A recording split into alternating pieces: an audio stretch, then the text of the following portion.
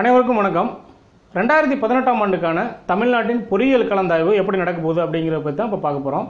போன வருஷம் வரைக்கும் தமிழ்நாட்டோட பொறியியல் கலந்தாய்வு முழுவதுமே சென்னை கிண்டியில் உள்ள அண்ணா யூனிவர்சிட்டியில் நடந்துட்டு இருந்துச்சு. இந்த வருஷம் அதை அப்படியே மாற்றி மொத்த கவுன்சிலிங்குமே ஆன்லைன் மூலமாக பண்ணலாம் அப்படின்னு சொல்லி ஒரு புது ப்ரொசீஜரை உண்டாக்கியிருக்காங்க.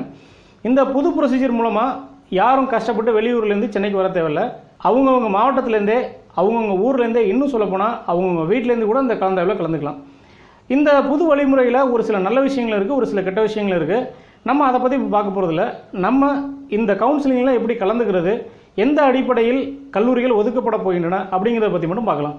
இந்த பொறியியல் கவுன்சிலிங்கில் நம்ம கலந்துக்கிறதுக்கு நம்ம பண்ண வேண்டிய முதல் வேலை, நாம் இதில் கலந்துக்கிறோம் அப்படிங்கிறத உறுதிப்படுத்துறதுக்காக ஒரு ரெஜிஸ்ட்ரேஷன் பண்ணணும். அதற்கு அடிப்படையாக நமக்கு 3 விஷயங்கள் தேவை. ஒன்று ஒரு இமெயில் அட்ரஸ், இன்னொன்று ஒரு ஆக்டிவாக இருக்க மொபைல் நம்பர், அடுத்து 500 ரூபா பணம்.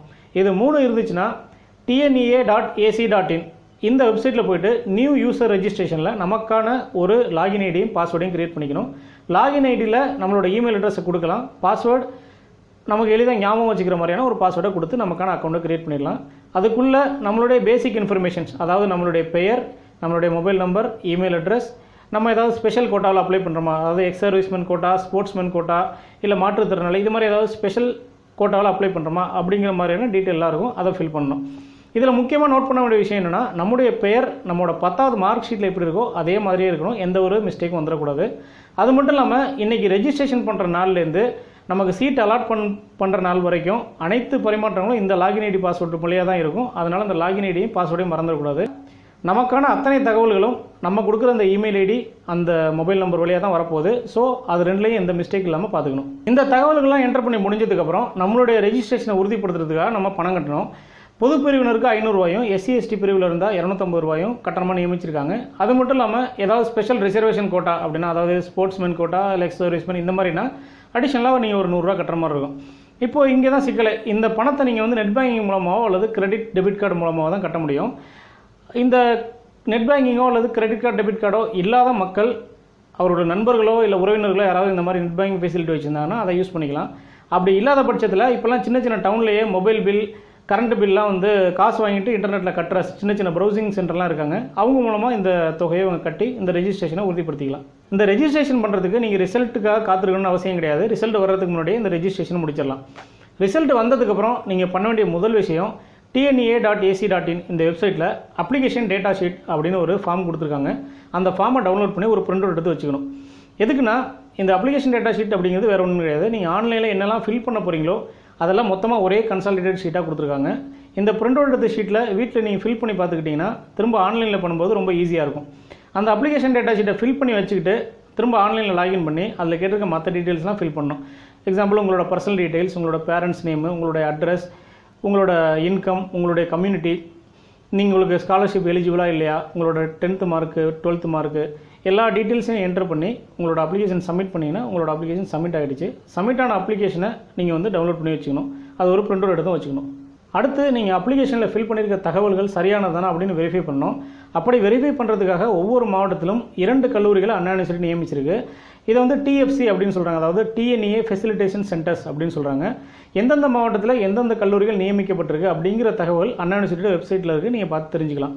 இந்த தகவல் மையங்கள் வர்ற மே மாதம் 30ஆம் தேதி வரைக்கும் எந்த ஒரு விடுமுறையும் இல்லாமல் காலை 9 மணி முதல் சாயந்தரம் 5 மணி வரைக்கும் இயக்கத்தில் இருக்கும். அதை நம்ம உபயோகிச்சுக்கலாம்.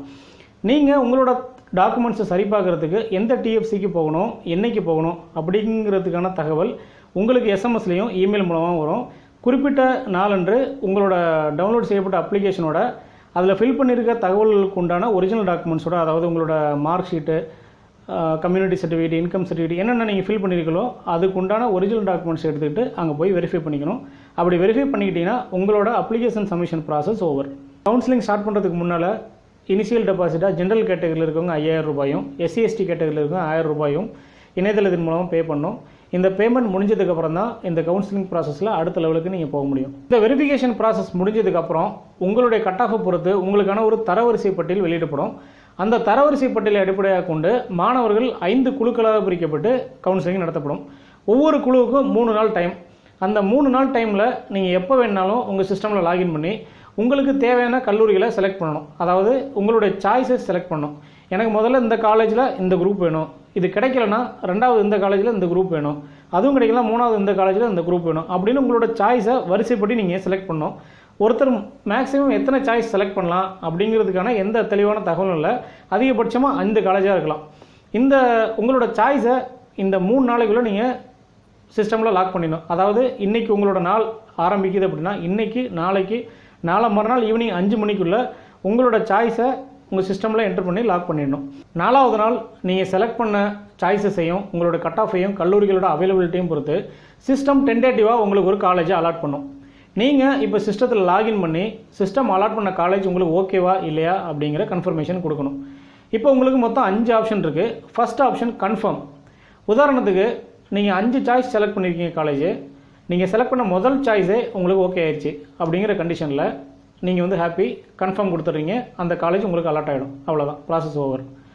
ரெண்டாவது கன்ஃபார்ம் வித் அப்வர்ட் மூமெண்ட். அப்படின்னா என்ன அர்த்தம் அப்படின்னா நீங்கள் மொத்தம் 5 சாய்ஸ் காலேஜ் செலக்ட் பண்ணியிருக்கீங்க. முதல் 2 சாய்ஸில் நீங்கள் செலக்ட் பண்ண காலேஜ் உங்களுக்கு கிடைக்கல, சிஸ்டம் உங்களுக்கு 3வது நீங்கள் செலக்ட் பண்ண காலேஜை அலாட் பண்ணியிருக்கு. இப்போ நீங்கள் கன்ஃபார்ம் வித் அப்வர்ட் மூமெண்ட் அப்படின்னா கன்ஃபார்ம் நீங்கள் சிஸ்டம் அலாட் பண்ண காலேஜை நீங்கள் கன்ஃபார்ம் பண்ணிக்கிறீங்க. வித் அப்வர்ட் மூமெண்ட் அப்படின்னா என்ன அர்த்தம்? ஒருவேளை நீங்கள் மேலே செலக்ட் பண்ணி இந்த 2 சாய்ஸில் ஏதாவது ஒரு சீட்டு ஃப்ரீ ஆச்சுன்னா அதை சிஸ்டம் உங்களுக்கு அலாட் பண்ணி கொடுக்கும். அதான் வித் அப்வர்ட் மூமெண்ட். அதாவது ஏதாவது ஒரு சீட்டு ஃப்ரீ ஆச்சுன்னா மட்டும்தான். அப்படி இல்லாத பட்சத்தில் சிஸ்டம் அலாட் பண்ண 3வது சீட்டை நீங்கள் ஆல்ரெடி கன்ஃபார்ம் பண்ணிட்டீங்க, ஸோ அந்த சீட்டு தான் உங்களுக்கு. இதுதான் கன்ஃபார்ம் வித் அப்வர்ட் மூமெண்ட். 3வது option decline with upward moment.